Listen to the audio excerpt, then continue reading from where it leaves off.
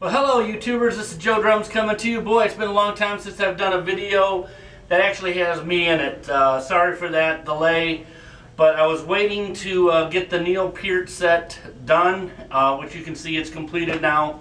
I'm still waiting on one more piece, which is the bell tree, and that's on its way. So as soon as I have that, pretty much this is the way the set's going to be. Talking about the Neil Peart kit, this is the kit that he had from the 1980s, late 70s, early 80s. You know, this is around the moving pictures era.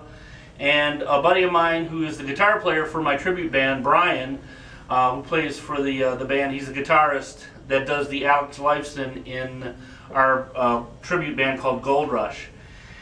And Brian was the one that got these drums for me. As you'll see in some of the pictures I'm going to show you here, the drum set that he has at his house is the actual sizes. Everything's pretty much to the T of the way Neil had it back in the day. Of course there's a gong missing, but we don't use it that much. So, but it does have the symphonic chimes. And so anyway, we were talking about putting another drum set together because I've never had, to this day, you know, I have some 11, 12 drum sets, and each one of them has always had the double pedal, but it's never been double bass. This is the actual first set that I've ever played on that is single bass drums with single pedals. And it's a different, altogether different way of playing and thinking.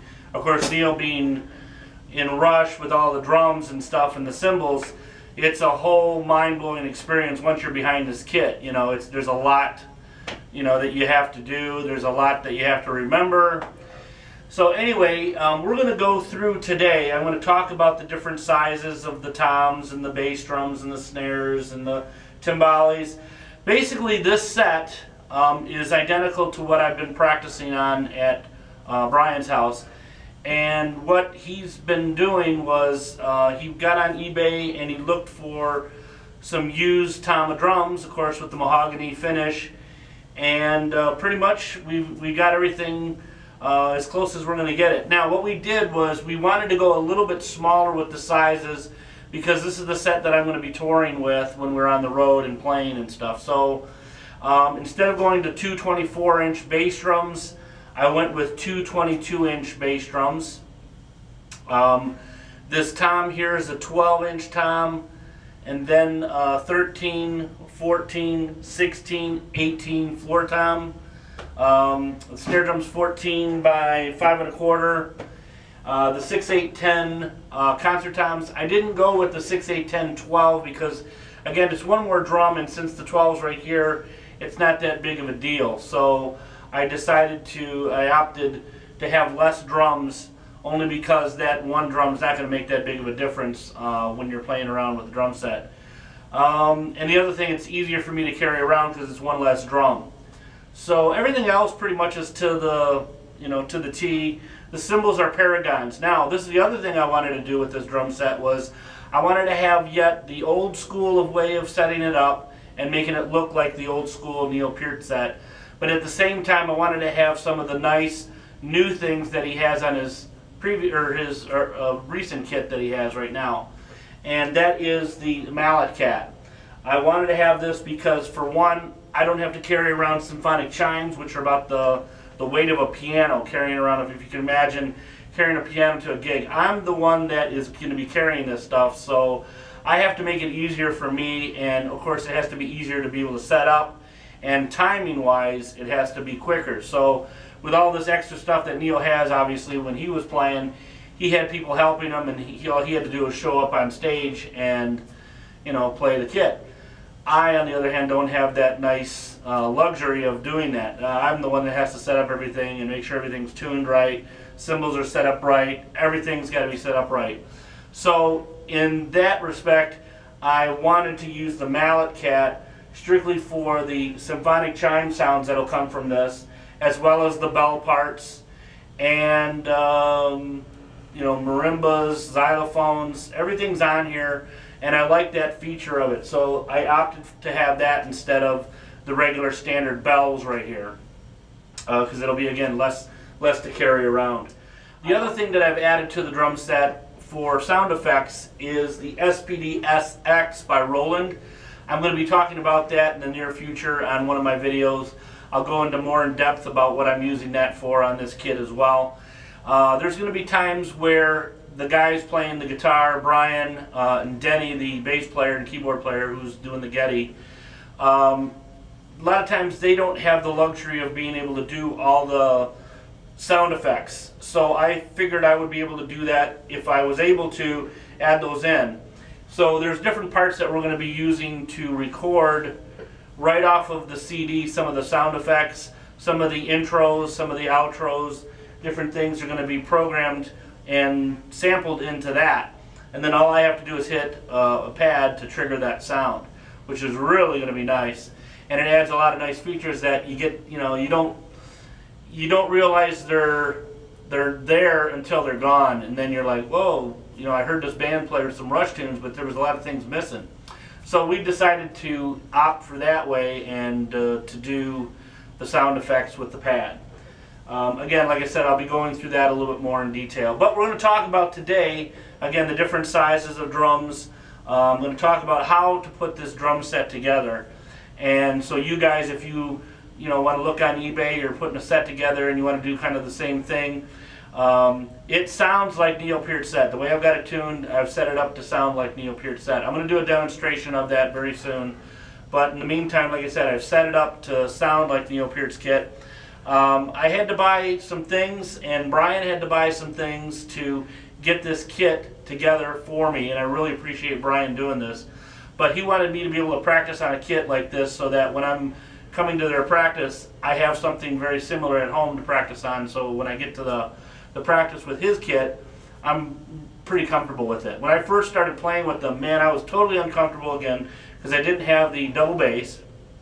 I've never played on double bass, single pedals before, and I never played on a set this huge. I've always had just, a 5-piece kit, 6-piece, maybe a 7 at the most. So, like I said, it's a totally different experience when you're behind this kit. There's more cowbells, obviously.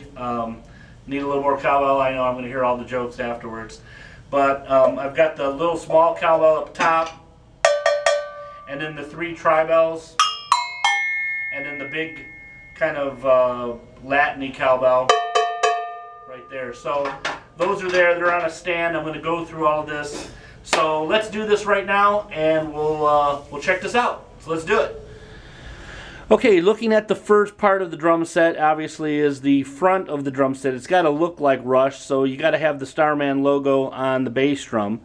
Again, my good friend Brian was able to take a drum head, and we basically got the Remo Emperor Clear, and he took these home and he found the label for the Starman logo. He went and bought 2 of those, one for each bass drum, and put the holes in, one on that side on the left and the one on the right is on the right.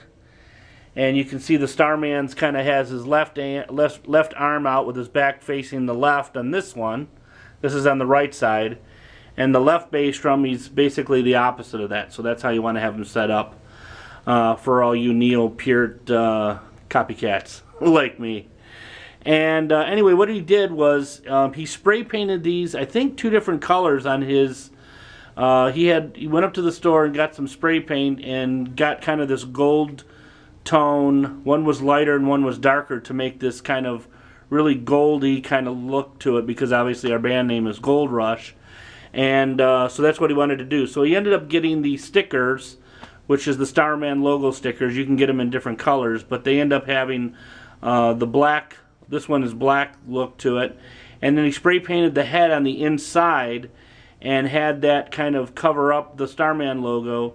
And so from looking at the front of the head, you can actually see the logo popping out through the gold, which is really ingenious.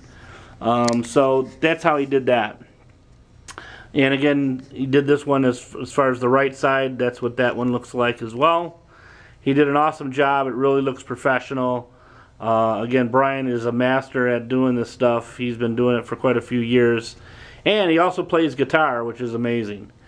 So the next thing you want to add to your bass drums is these L-shaped brackets. As you can see, Neil had 2 of these, and the way they look is they mount on the rim, and then the L shape comes all the way up into a full-fledged cymbal stand. It's just a straight stand, and it's got the adjustment right there. You can adjust a little bit if you need to. And so this one holds the 16-inch crash, and you can kind of see it's really close to the tom arm, or I should say the tom arms, and it just kind of fits in between there like that. And it's not touching the metal. I try to not touch the metal at all, because otherwise you get rattling going on. You don't want that. Then on the right side bass drum, if you're looking at the set from the front, you have another one of the L-shaped brackets. Again, it mounts to the rim of the bass drum, comes up, and then it holds my 10-inch splash right here. And I'll kind of stand up so you can see it. And that's basically the way those 2 look. I'll get kind of an angled view here so you can kind of see the crashes. So that's the first look that you need to make your Neil Peart kit. The other important thing is right here with this tom, the 12-inch tom right next to the hi-hat, and as you can see right above it is the 10-inch concert tom. Right here it's like an L-shaped, looks like a cowbell holder, but it holds the tom, and it comes down to this little apparatus, which again he had to drill 2 holes and then connect that little tom holder to that, and then that brings it up to this and gets the tom over far enough to the other tom. Because if we just used this right here, it would run into the other tom. So there's just no way of getting around that unless you have this kind of apparatus right here. So this is a different type of tom holder, so look for that, guys, if you're trying to look for that same kind of thing. I guess there's different companies. This one doesn't say a company brand on it. The L-shaped brackets that I was showing you were actually made by Gibraltar, so you can get those from Gibraltar. This basically looks kind of like a Ludwig, an old Ludwig style tom mount. If you guys know what it is, you can help me out with the name. But anyway, that's what it looks like right there. Alright. Okay, and the next thing is the 6, 8, 10 concert toms. Now, Neil, obviously, he had 6, 8, 10, 12. I opted to go one less size because I already have a 12-inch, and it's easier for me to carry 3 drums around as opposed to 4 with this. So again, basically this is just a regular tom holder, and it's on a tripod stand, as you can see right there. And I have mounted another type of multi-clamp with a cymbal boom, and I've got another 16-inch crash right there next to the 3 toms. Okay, and then instead of having another stand for the 6-inch tom, I opted for another multi-clamp and went up with the single tom holder, and that's holding the tom right there. And also it has the cymbal stand connected right to it, and that holds the 20-inch crash, again Sabian Paragon. So again, that's basically all it is just that mount. Comes up, holds the 6-inch tom, and then the 8-inch and the 10-inch are all on this stand. Okay, and now we're behind the drum set. As you can see here, I have the LP Timbalitos. They're like Neil's timbales. He actually had, I think, a 13 and a 14 if I'm not mistaken, and I opted to go a little bit smaller and go with the 10-12. And they sound really good. I like them because they're high pitched, and I tried to make them sound different than the 6, 8, 10 concert toms, as you can see here. But to my left a little bit more is the chimes, and of course you need those. I have those on this side, and then as I get around the drum set you'll see the other set. If you go right down here, this is the SPD-SX by Roland. It's a sampler pad. There's actually 9 pads, the 3 in the back there, and then there's 6 on the actual unit right below those.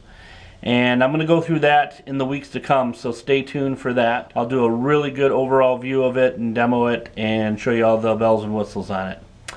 Okay, and from there we're going to move along to the Mallet Cat. This is the Mallet Cat KS7. It has the Kurzweil sounds all built into it. And how I have it mounted basically is just a snare stand. I could have went with the mounting brackets and everything, but it wouldn't go low enough for the stands that they have available on the market. The only thing that would go lower would be the snare stand, and it balances really well in the snare stand, so I just, like I said, I opted for a regular snare stand, just a Gibraltar. Pretty cheap, probably like 45 bucks I think for the stand, maybe 35. And down below, of course, the sustain pedal, and then the program change pedal. It does other things as well. It can change the octaves of the Mallet Cat as well. In fact, I use it for that as well. Okay, and from there we're going to move on to the hi-hat.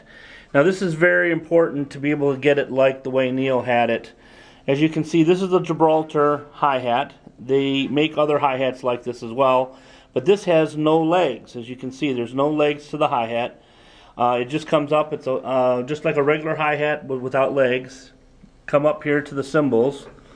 And what's really important is this pole right here. Now this pole was actually longer, and it would have came up to about where my finger is right here. And that would have been way in the way of the tom. I just couldn't do that. So I got myself a Dremel, or you can use a saw or something like that, and I had to saw that down just enough to where I had clearance between the tom and the top of that hi-hat pole. So that's important. You have to do that, otherwise it's just going to be in the way. Because most of the stands that they have available on the market are pretty long. I know DW has one. They actually have 2 different sizes, and I could have done that as well, but I had the Gibraltar hi-hat, so I'm using that one.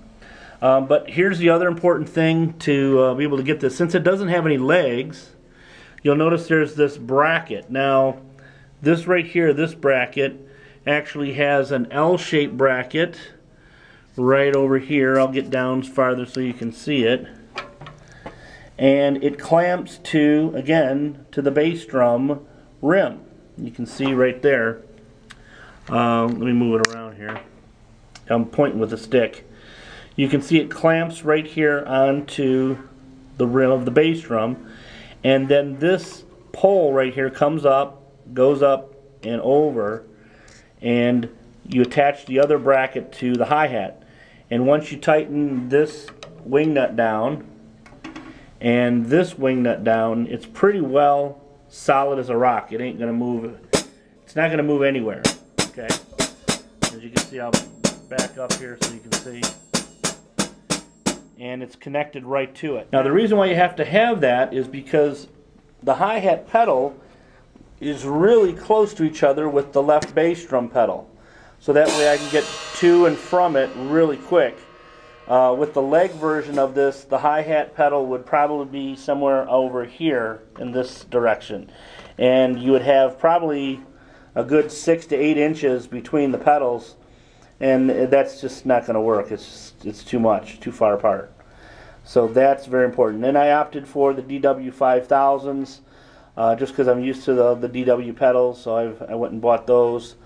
And as we come up to the snare drum, this is actually a Ludwig snare. Now my good buddy again, Brian, who has one of these on his Thomas set, his Rush set at his house, the one I practice on, I really liked the sound, and it really kind of almost fit to the same sound as Neil's old Slingerland.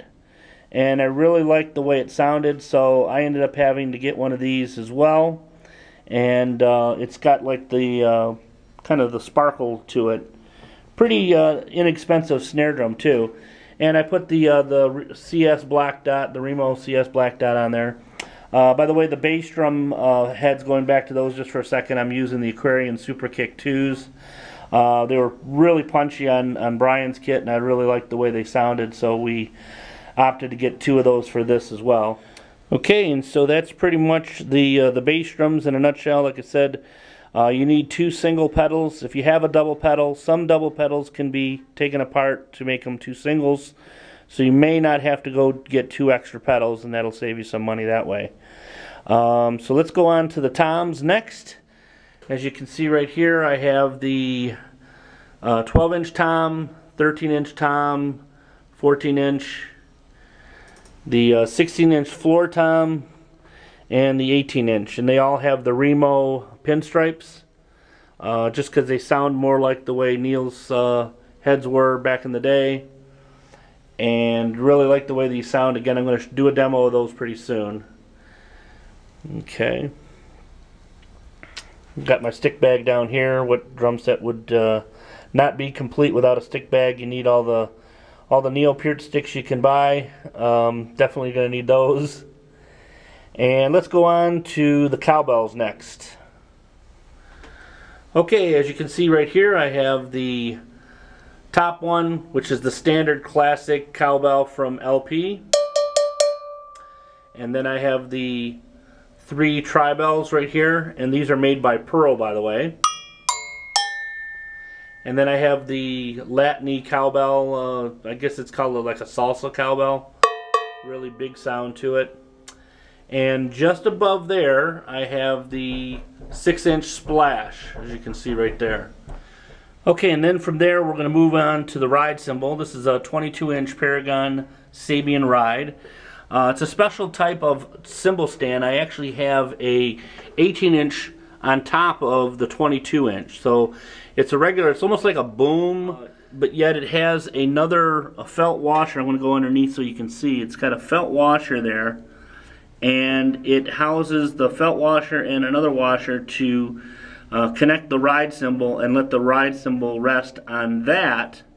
And then the bar comes up, and it's just enough clearance, as you can see, between the hole for that, and it comes right up and it connects to the 18-inch crash on top of that. So that was pretty ingenious. Again, Neil's been doing that for quite a few years, and like I said, it's real easy to get to the crash cymbal from there. There's an 18-inch right above the cowbells, and then I got the ride cymbal right there. And to the right of that is a 20-inch China, and I think he has one more China, but I opted again for going for less, and just the one China for right now is really fine. If I ever need another one, like a different sounding China, of course I could get one of those. I know they make a special Sabian Paragon China as well for that. This is actually a 20-inch Wuhan, again, because I'm going old and new type of set. So Neil used to use Wuhan Chinas all the time back in the day, and that's why I opted to put this one here instead of going and get Paragon, a Paragon one. And since I already had this, it was easy choice for me. Up from there, I have the temple blocks. Now I could have went with, again, the more traditional style temple blocks, and they're round. Sometimes they're red or they're orange. They have different colors to them, but these sound just pretty much as close as you're going to get to the real thing. And again, they're real easy to put together, and they'll be real easy to move in and out of gigs and stuff like that. And then again, above there, my other set of chimes, like I said, these are the right-hand side ones. And I think he does have one more set of chimes again, but I'm going to leave those out again for something extra so I don't have to carry an extra thing. Again, I'm trying to make this kit as light as possible, which is really going to be helpful in those nights where I'm playing and we get done playing and I'm pretty much worn out and I need to just basically, put everything away real quick and get out of there and get home and go to sleep. So I don't want to be sticking around for hours on end trying to put everything away. I mean, it's great, it looks nice and everything, but in the in the grand scheme of things, it's going to be easier for me to carry around. I'm not getting any younger, so I want to make things as easy as possible. So this is pretty much the set in a nutshell. Like I said, if you guys have any questions about it, I'm going to do a little demonstration of the sound of the kit right now. So we're going to do that. We're going to jump to that in just a minute. But I'll figure I'll go through it one more time here and show everything. And there's that. Again, really ingenious, these two holders here, one for the hi-hat, one for the tom. Like I said, if you have questions about that, feel free. I think pretty much both of these you can find on Musician's Friend or possibly at your local guitar center or music shop. And that's pretty much it. Alright, let's get back to rocking out on the set, and till then, you guys take care, keep rocking, we'll talk to you soon. Ladies and gentlemen, the professor on the drum kit.